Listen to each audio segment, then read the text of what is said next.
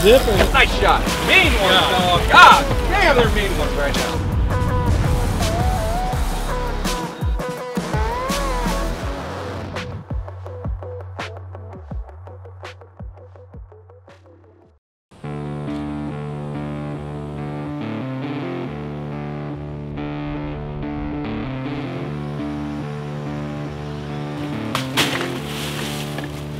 How we feeling?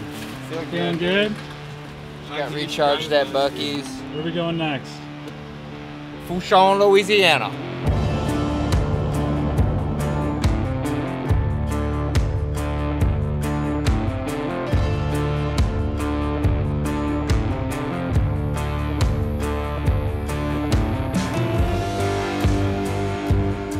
Alright, this is a wild place. Howdy. What are y'all doing? Not fun stuff. Good night. Woo! Hey, boys.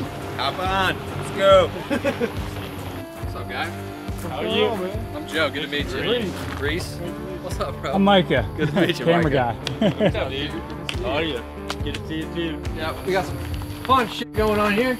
I don't know, hopefully it's a lower, but might not be. Regardless, we are in a 37 Freeman, and we can fish effectively on 3 engines. You got the goods? Yeah. I'm starving.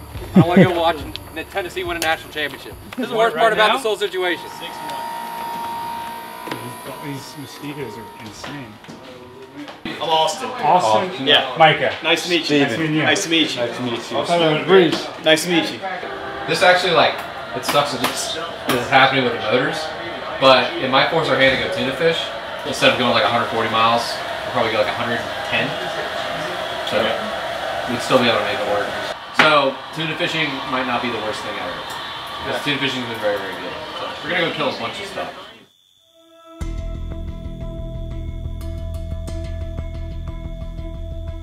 Look, the moment the fish hits the deck, all the worries that we just had in the last 12 hours are going to It'll all be fine, it's just gonna take longer to get out. I'm not too worried We're about still it. going to get out there, we're still going to smash them. Well, we got 4 engines. Well, we I have can still go 4 45 engines on the boat. 3. We do. Just 75% of them are working. Yeah. Correct.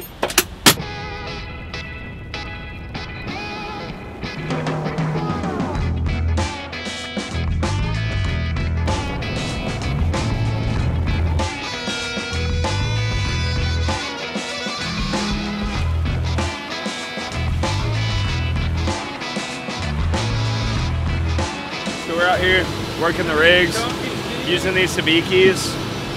Little lead, Seaworks of course. We're just working over here trying to pick up some horn bellies, maybe some hardtails. Get tight on a tuna later tonight. Tight, tight.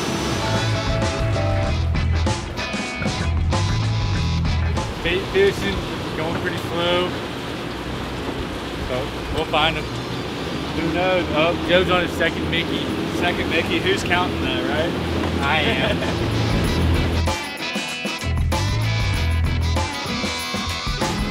I think I'm already hooked.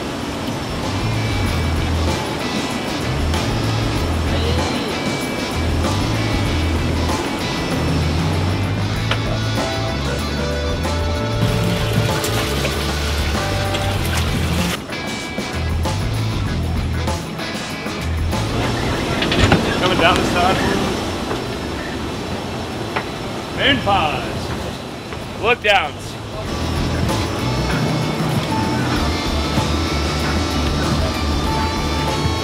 I think we probably got about 150 pieces of bait here. All of them are horn bellies. We've only seen one thread fin actually go into live well. And I'm sure we're gonna use these while we get out there. We'll take them and put them in a bucket, toss them behind the boat with a few ones that have hooks in them. How far out are we running? We got 112 miles to the spot. 112 miles. We got a little bit of a hike. Sweet. To the Green Canyon.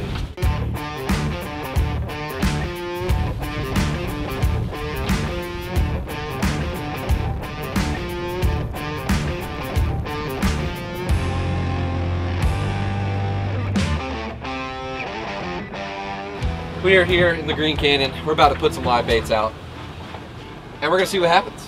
Right now I'm driving around, looking to mark the fish on the rig. And we're gonna throw some live baits out at them if we are lucky enough to mark some here. All right, time to get ready.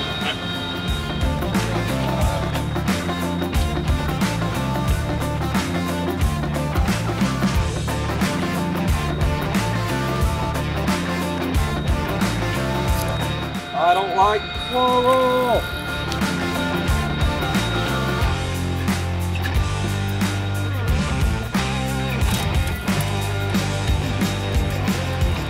Ready?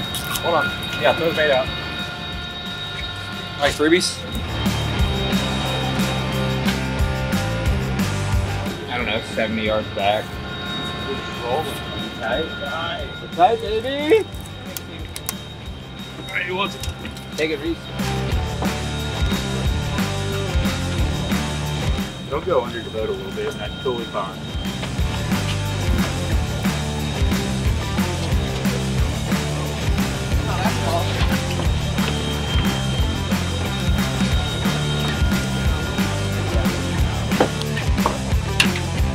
Give it to him, baby.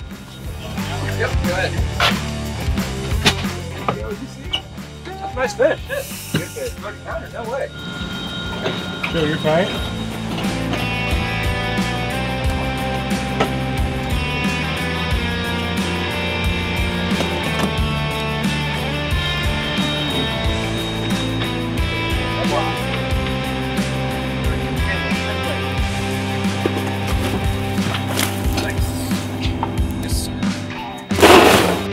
Got a lucky fin. Look at that. It's got a double fin right there. Oh yeah, this is my new gut knife for sure. This is the real deal right here. How you doing over there, Joe? Working on it. Love that for you. Well, that's all you got. The yellowfin. In about 20 seconds. All right. Please up a little bit. We're gonna work on Joe's fish. Dive knife, aka best gutting knife ever. Now, this is staying with me. Thank you so much. Woo! Sweat, dog. Yeah. What's up with that? You're doing a good job of making it look hard. Yeah, I know that. That. Almost there.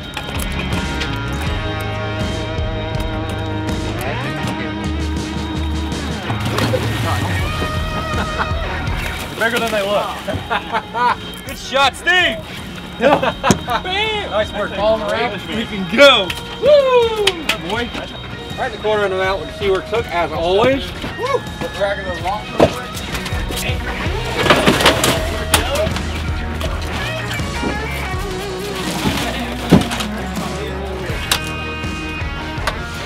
All right, she's good to go. Get them very cold, very fast. All right, he's full. Put him in a half flush. Push him all the way forward. We make it upset. Woo! Let's go.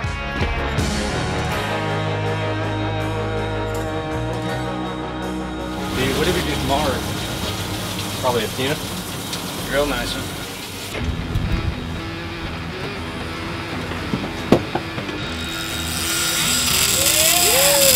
We got a zipper. Who's up? Right here. Get him, Micah.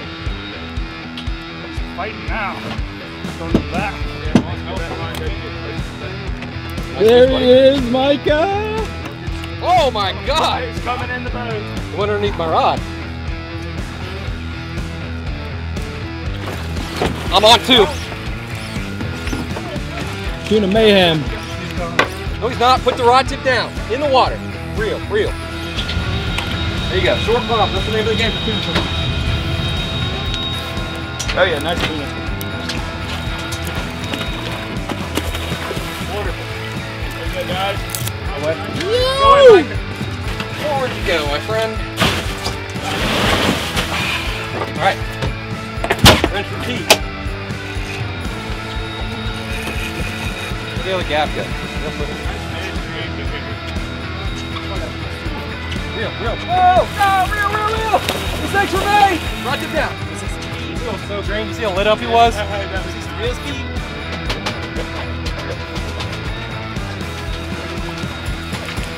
Woo!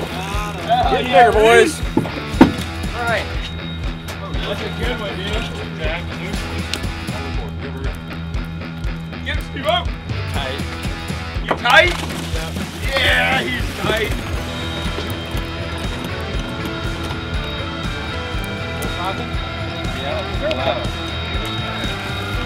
Turbo.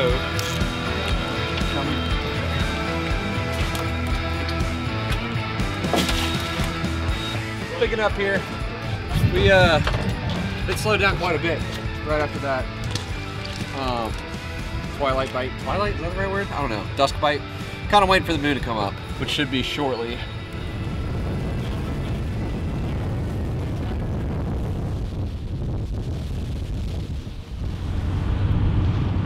All right, get a couple of baits on, why don't you? Well, kind of what we said.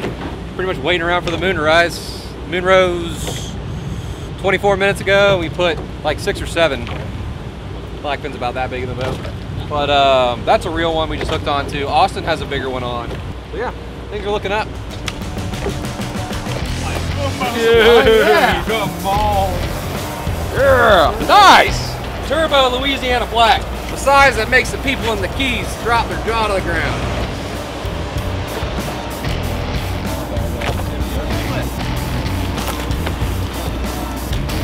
Yeah, baby. What's on the NLB end? On the purple on purple. Just tied it on. Yep. Give me that gap. 3-ounce NLB end right there. You see him yet? Nope. It's gonna be pretty damn close. Yeah, I see color. Hey, there's 2 more tunas with them. Yeah. Stop. They made out. They just went in front of the boat. Oh yeah, I see him down there. Yeah. There's another tuna with him. Yeah. Oh my God. 100%. See that? That behind him? That's a shark. Damn. Hey Connor. Hey Connor, really put your ass into it. Oh yeah, real nice fish, Connor. Ooh, nice shot. Mean ones, dog. God damn, they're mean ones right now. Oh, he's bigger than I thought. Yeah. That's a good one. They got fired up right now.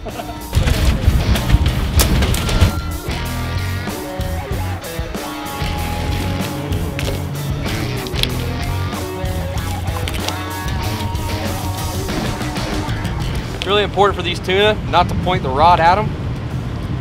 See how I'm trying to fight to keep this rod perpendicular? I'm not giving them any headspace. And now I'm going to tighten up on them a little bit, give them some beans, tighten that circle. He's coming right up, fighting. He's fighting to stay parallel. There he is. Oh my God. Oh, wow. He about jumped in the boat. Nice, nice yellow. They usually don't like it when you pump and drag them on them. Nice yellow setup.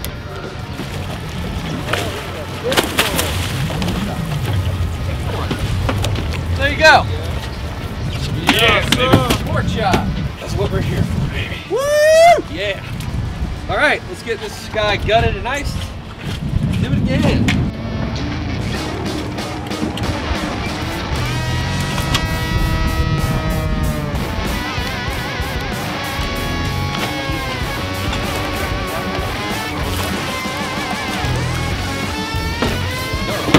Friggin' real nice one. Sent out the liveliest bait of the night here. Waited about 30 seconds. Now we're hooked up to something nice. It is 3:20 a.m. in case you were wondering. We've been grinding all night.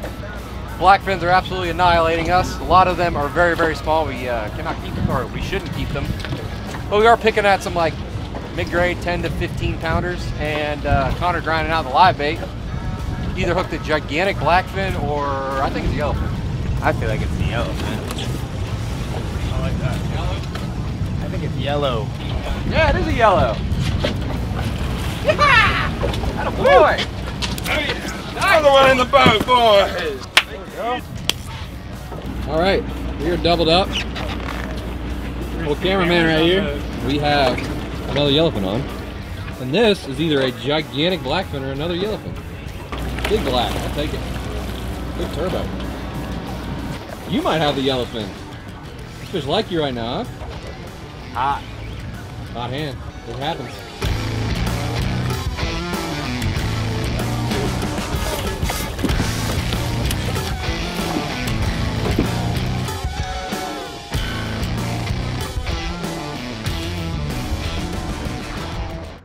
We just got back from an epic 24-hour trip, crushing the yellowfin tuna and all the blackfin tuna you want. And the only thing that you can do with these things, if you want to do it the right way, is get you a sword knife with a G10 gun grip. All these knives, the exact same thing that gun grips are made out of. You are never ever gonna drop this knife. It has a blade that is actually sharpenable and it stays sharp, I promise you. If you are a charter guide or in the industry, work in a seafood market, or a connoisseur of filleting fish like myself, this is the knife you want. These yellowfin tuna are the pride and joy of the fishery in South Louisiana. And I tell you what, 9-inch sword knives, absolutely melt these every single time. Even if the knife almost stabs you. There you go.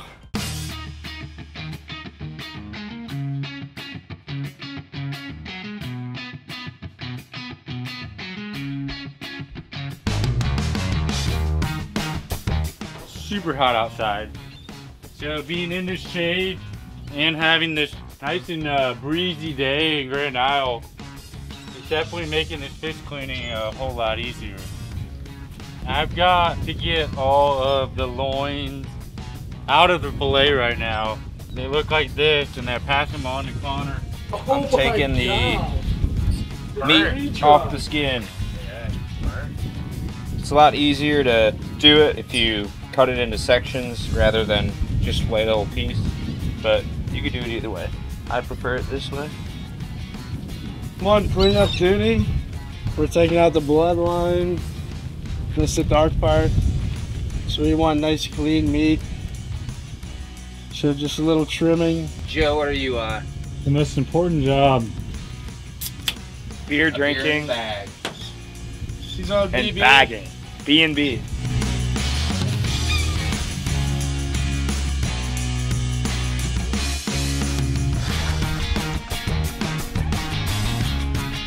I'm somebody who loves to make sushi, so I'll probably make some sushi for the SORD crew.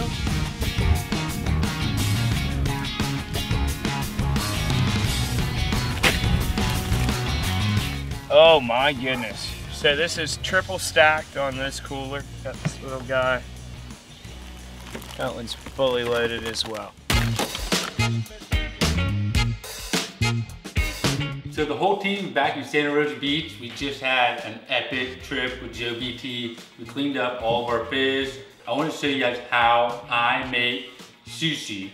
More specifically, how do I make the sushi right? So the rice is the single most important part of the entire dish. For this, we're just gonna take it and we're gonna do 1.5 cup of sushi rice. You're gonna bring it over to your sink and you wanna get all the starchiness off of it. Or you're gonna measure the water that you end up putting in here. And what you want is a 2 to 3 ratio. The rice is boiling on the stove right now. And so I've got this rice vinegar. I take like 4 tablespoons of it. And I put the tablespoons of rice vinegar in. I get 3 tablespoons of just like pure cane sugar. Put the cane sugar in. And I'll take my salt. I just give it a good 10-15 twists of the salt shaker. You're gonna take this and you're gonna put it on the stove and you're gonna mix this in. So you're gonna dilute the salt and the sugar into the vinegar.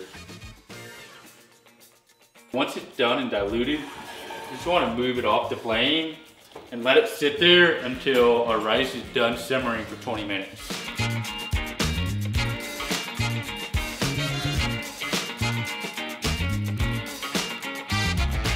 So we got Connor over here, he's chopping stuff up for tuna tartare and spicy tuna. I'm gonna prep this fish for searing it. And the one thing I love to do is I put some toasted sesame oil on it. Just a little bit, just enough so that the sesame seeds will start to stick. And you take the sesame seeds, you just pour the sesame seeds on. We're gonna put this onto a skillet at very high heat, and we're only gonna sear it for just a little bit of time. So we've got 2 bowls of chopped tuna here. One of them could become a spicy tuna. And all I really like to do So I put some mayo in it, but not that much. The mayo is just made to help spread the cayenne pepper all over. We're gonna put this chili crunch inside of it. And I'd probably put like 1 spoonful in. All right, and then for the second one, you can really do it however you want to do it. You can just take the oil, toasted sesame oil, maybe about 10 to 15 little shakes in there. Get your soy sauce. I'll leave a little bit left in here. If I give it a good 5-second swirl, take some pepper, some regular cracked pepper, and I put the sesame seeds in here. I'll just take it, another avocado, I'll chop it up, and I'll put the avocado in there with it. So we got our rice that finished cooking right here, but you would take your little concoction here, the rice vinegar, the sugar, and the salt, pour it into there, and that's what gives the sushi its flavor. And what you'll do, this is a very important step, is either you have someone fan this with a actual paper plate, or if you have a wipe with a fancy hair dryer, you can turn the hair dryer on, and you're just gonna start to cool that rice off. And what happens when you cool it, it allows the individual grains of rice to get very sticky individually rather than them cooking together. If you ever had rice that's like almost like goopy, you don't want the goopiness. Mix this up with a fork, and this will be the perfect addition to the seared tuna right there. So what we're doing out here is we're taking our rice and we're really forming it up into a ball in our hands. The best way to do it is get your hand a little wet, and then you want to put the rice in and you want to press it. Press it into your fingertips so it comes out as a ball and it doesn't fall apart when you start to pick it up on the plate. So they're doing the rice balls. I'm gonna take the tuna and I'm just making like little pieces, and the little pieces are gonna go right on top. So we just finished up our tuna 4 ways. We got seared right here that Reese did. We got the nigiri here that the team did. We got spicy tuna with the crunchy chili plate. And we also have tuna tartare. So we're gonna go ahead and dive in. This tuna came from Louisiana, fishing with JBT, and we're gonna enjoy it right here.